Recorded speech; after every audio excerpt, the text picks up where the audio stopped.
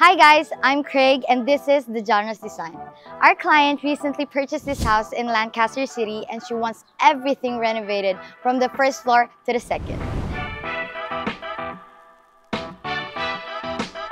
Tara, let's check this out and let's get this job done. I'm Kraig Briones, CEO and owner of the Genres Design. Our company designs and builds custom furniture and woodworks that specializes in modular cabinetry. Our goal is to transform your living spaces into functional works of art through timeless genres and design.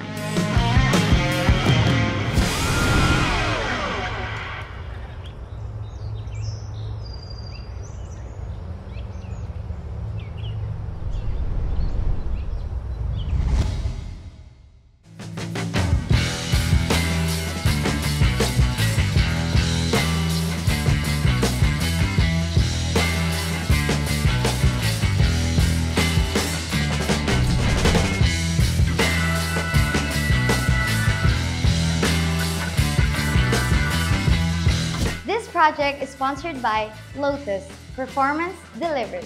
Dahil sa Lotus, hindi lang tatak pogi, tatak ganda din!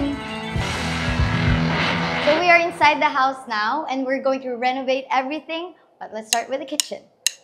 So this is the kitchen that the Genres Design will transform into a modern and luxurious one. Kaso, kailangan natin i-demolish itong lahat, gigibain to lahat, kaya humingi tayo ng tulong sa Aztec Woodworks. Hello! Ay, Tito! Hello!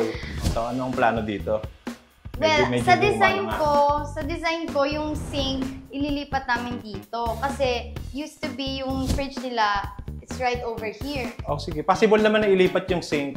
Kasi, yung mga line ng drainage, ng water line, hahanapin natin yan, yung source papunta dito. Yes. Oh, para nandito na siya. Oh, and Tito, maalis ba natin to? Yung mga kalat? Daming yung etong semento kasi gusto ko flush siya eh. Oo, flush sure. siya sa tiles. Talagang yes. flush. Talagang magiging bakanting space to para sa project. Okay, good job. Para blank space siya pag nilagay na natin. Magiging maganda to sigurado.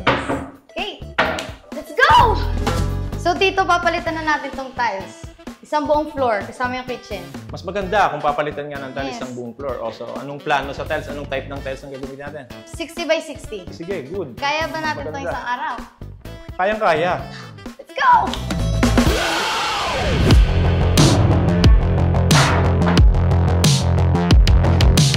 We surely proved and tested the durability and quality of these tools when it comes to demolitions. It can take on the most demanding tasks, from breaking down counters to removing stubborn tiles. I felt like nothing can stop me from getting the job done. May chicken joy pa? Nagutom ako ah. Dami pa, init pa nga eh. Ayoko ng puto eh. Parang nakakaawa yung puto eh. Parang... Okay guys, so ongoing yung demolition natin. As you can hear, nandito na yung adhesive and isusunod na natin yung tiles.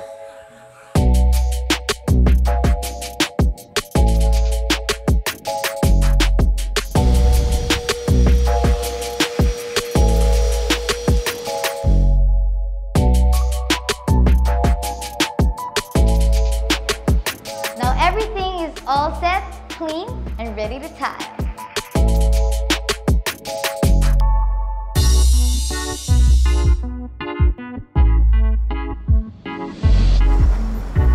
Hey guys, today is the second day of our house renovation. We will repaint the walls with high quality paints and my most favorite part, installing the modular cabinets.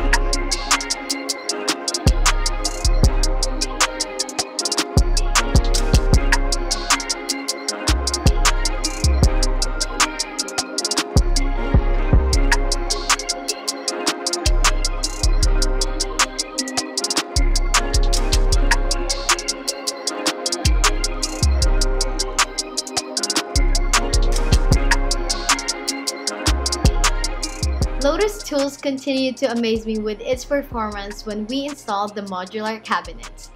I personally enjoy the efficiency and effectiveness of their cordless tools, which made the installation faster and easier. We were installing the whole day. Non-stop as in walang tigil. And Lotus Tools did not disappoint. Indeed, the performance was delivered. Tapos lilihanin na lang yan sa ipa-primer. Lilihanin.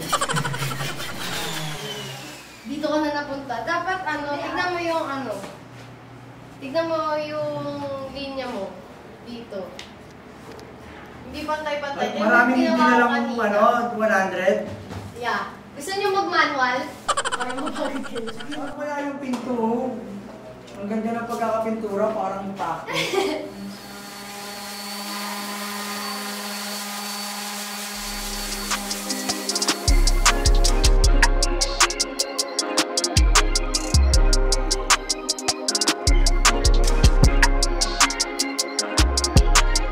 For the walls, we used high-quality paint from Davies. For the whole area of the walls and ceiling, we used a special primer and top coat, then finish it off with BioFresh paint.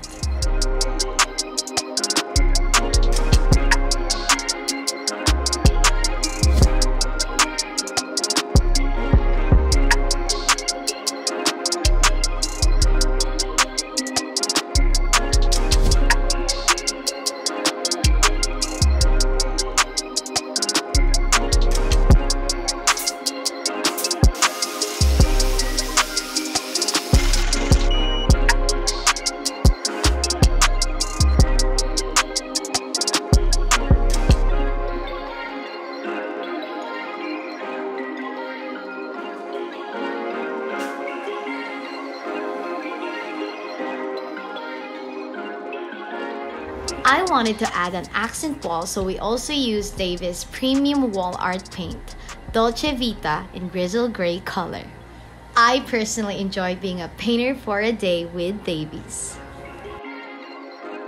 So that's it. Stay tuned and later we will see the outcome of the renovation. We teamed up with Deep Cleaners PH, a professional cleaning company, to help make our client's home ready and perfect for moving in. They cleaned all areas of the house from top to bottom and made sure that everything is squeaky clean.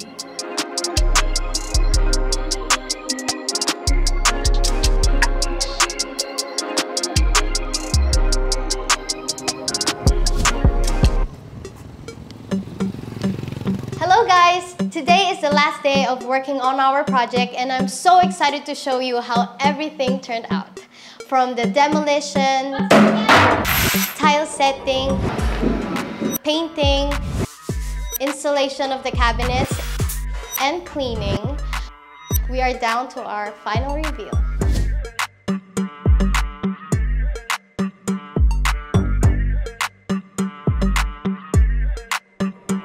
So this is the kitchen.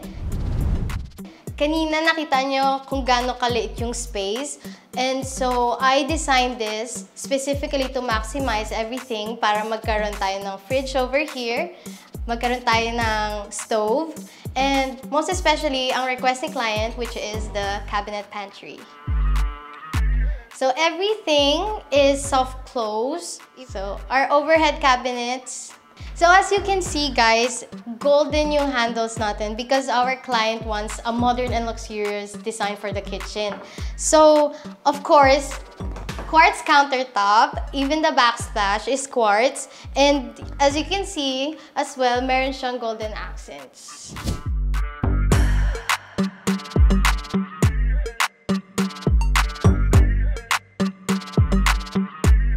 Siyempre, hindi magiging luxurious if wala tayong modern sink and faucet. We installed this induction cooker. Talagang suggestion namin for the client kasi para ma-maximize natin yung space ng cabinet. Instead na magkaroon tayo ng gas range, kukuha pa ng space yung gas tank. At ang pinakamaangas doon ay ang aming gift from the Jonas Design. Your very own cutting board from the Jonas Design. Tara! Magluto tayo. So right over here, we have a provision for the microwave. Wala pa yung microwave kasi naglalakbay pa lang siya galing Europa. So here's the closet and let's check it out. Ta-da!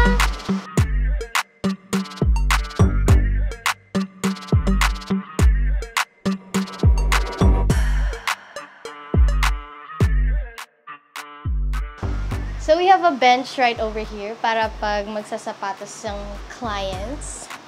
And check this out. Storage! Over here is the vanity with multi-bin storage. 2 tall cabinets with hanger rods up and down. This one is for longer clothes like dresses, and a display cabinet. You can put all of your designer shoes, designer bags, your most expensive Joe Malone. Sponsored! Sure! Okay, right over here we have a closed cabinet para sa mga folded clothes for clutter.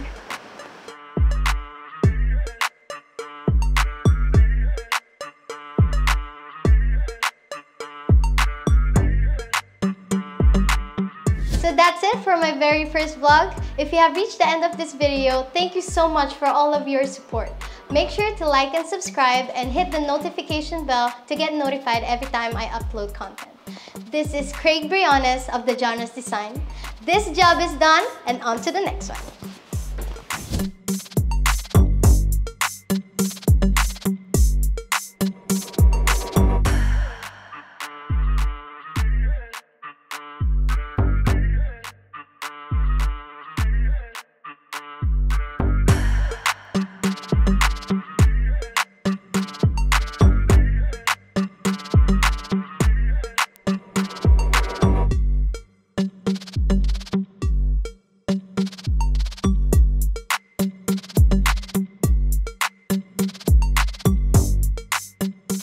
The second floor.